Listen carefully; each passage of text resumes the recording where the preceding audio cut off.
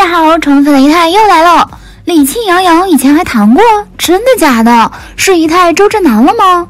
前几天李沁工作室突然撤掉了置顶好长一段时间的单身声明。要知道李沁自己曾经采访时就说过，哎呀，总有一天会撤下来的。而现在撤掉单身声明等于恋爱？那么女神恋爱了，对象是谁呢？最大嫌疑人杨洋。为什么呢？起因是杨洋和李沁9月份都 PO 了一张同款背景侧颜照片，乍一看就像是情头。今年杨洋过生日，社交平台配文是少年生日快乐，而这些话和李沁在2016年最后一次送给他的生日文案一模一样，这怕不是巧合吧？果然姨太仔细一扒，发现咱们外表纯情的杨洋同学绯闻实力可不止李沁这么一位。从军艺毕业后，杨洋就被李少红导演挑中饰演新版《红楼梦》的成年宝玉一角，可以说是出道即小高峰了。2015年因为左耳、旋风少女、盗墓笔记持续霸屏后，杨洋成功入驻4大流量。虽然这几年一直在尝试转型，但其演技仍然能打。不同于事业的一帆风顺，杨洋的绯闻史可以说是一山更比一山高，精彩程度简直惊掉姨太下巴。2007年，杨洋和李沁都被选为新版《红楼梦》的演员，一个是军艺校草，另一个是昆曲闺门旦。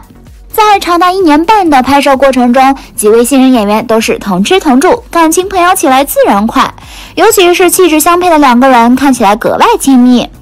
拍照一定要站在一起，搭肩是必备姿势，有时候搂腰脸贴脸也不觉得有啥不对，但十指相扣就……另外，杨洋在剧中饰演的是成年宝玉，李沁扮演的是少年宝钗。照理说2人是没有对手戏的，要论相处时间来，自然也不及由一个人从头扮演到尾的黛玉。但每每合影，黛玉蒋梦婕却始终成为了局外人。和他俩在一起，蒋梦婕自带灯泡属性，一不小心就会被屏蔽的那种。于晓彤也没能幸免。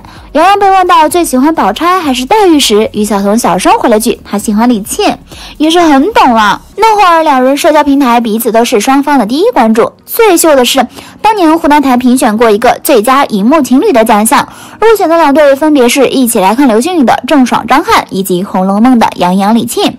郑爽和张翰是实打实的荧幕情侣，后面还发展成了现实情侣。宝钗黛可是大三角啊，准确来说宝黛还是双箭头。拿这个奖官方咋想的咱也不敢问，咱也不敢说呀。官方搞事儿不算，路人也各种偶遇过他们。这种情况要放在现在，姨太就想问你慌不慌。但到了2013年下半年以后，2人就再无交集。杨洋曾在采访中说过，自己的爱情是从18岁开始的，对方是演艺圈新人。捋时间线，那个人大概就是李沁了吧。宣布单身后，杨洋进组减震其源，与宋茜相识。宋茜是女主，蒋劲峰是男主，还是新人的杨洋只捞到了一个男二的位置。发布会上，身为女主的宋茜反而同男二杨洋更为亲近，甜言蜜语也是有点甜啊。这时2人就有些零星的绯闻传出。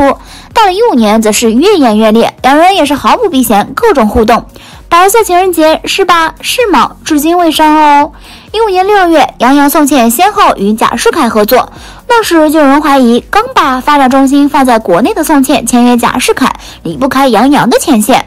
在江湖上还有传说的卓伟大师专门为他来写了首诗，有第一狗仔的风向标摆在这儿。紧接着2人在那段时间里的各种同款就被扒了出来，同款衣服、同款鞋以及帽子、同款挂饰以及私密性很强的同款手机壳。以前对择偶标准不明确的杨洋也在采访中把年龄差固定在了4岁，而宋茜刚好比杨洋大4岁。紧接着就有爆料称，微微一笑香奈手机里都是宋茜的歌。随后杨洋便晒出一张在楼梯仰望的照片，并配文称身怀宝藏总会见一些恶狼，疑似暗示自己被人抹黑。而杨洋经纪人刘源也转发，再次引用剧中的对白表态说，你们的男孩为什么不信任？向来对恶言采取回避政策的宋茜突然连发3条动态高调反击，回应与杨洋绯闻，称目前单身且有自知之明，谢绝炒作，谢绝倒贴，并喊话园长可以领着戏多的小朋友们回家洗洗睡了，将矛头指向了杨洋的经纪人刘源。换言之，这事儿始作俑者是杨洋的经纪人。就在杨洋和宋茜绯闻闹得沸沸扬扬的时候，张天爱与他合作了《从你的全世界路过》，两人结缘。此后又合作了《舞动乾坤》，当时有传闻原本角色由金晨出演，后来杨洋推荐给了张天爱。另外，杨洋和张天爱合作的一个广告，据说也是临时截胡招领而来。也是因为这场广告，两人间的小暧昧被人发现了。全程杨洋和张天爱两人都是深情对视，拍摄花絮里还没开拍，他们就很自然地牵上了手。有人爆料过，两人确实已经在一起了，有同款，甚至被怀疑穿过同一件衣服。专网也插过一脚，表示传闻不是空穴来风。还有李沁在采访中 Q 的杨洋，李佳航就跟着接了句张天爱，看起来好像有点故事那味儿。虽然当时两人正当红，为了避免多生事端才故作不熟，刻意保持着公共场合的距离和交集，但综合前几段来看，这一段算是锤得最轻的。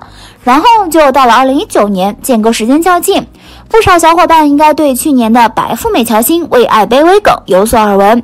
这里姨太就稍稍的概括总结一下，去年2月份有人在伦敦拍到乔欣跟某男子的挽手合影，然后同款帽子、同款羽绒服、同款鞋通通被扒出来。这款鞋子乔欣上节目时还穿了情侣同款，身上就是被拍合影里的同款外套，就是乔欣吧。再看男方这身形这搭配，确实就是杨洋吧，而且他们俩好像都蛮在乎对方的。乔欣说自己喜欢吃脏脏包、牛角包。杨洋被采访问放假做什么，他说会做饭，就爱做脏脏包、牛角包。乔欣在采访里被问到最近有什么新的打算，他说有人告诉他现在动物越来越少，他想看动物大迁徙。而杨洋在今年初刚被任命为瑞兽守护者，守护藏羚羊，所以告诉乔欣这些野生动物保护知识的是杨洋吗？这么多巧合凑在一起，再否认真的没劲了。可直到现在，双方就是不承认不回应，埋起头来装鸵鸟。纵观杨洋的这4段绯闻，如果都是真的，竟然可以神奇的对应上他事业发展的4个时期：新人期、上升期、稳定期、转型期。作为一位一向很倾城的剧粉，以他以前不能接受香奈谈恋爱，现在如果是和李沁，我可以。李沁也不作妖，长得还挺好看，不像娱乐圈的妖艳女网红。而且两人都是在年轻时候相识、相知、相恋，感情特别纯粹，不像现在这么复杂化。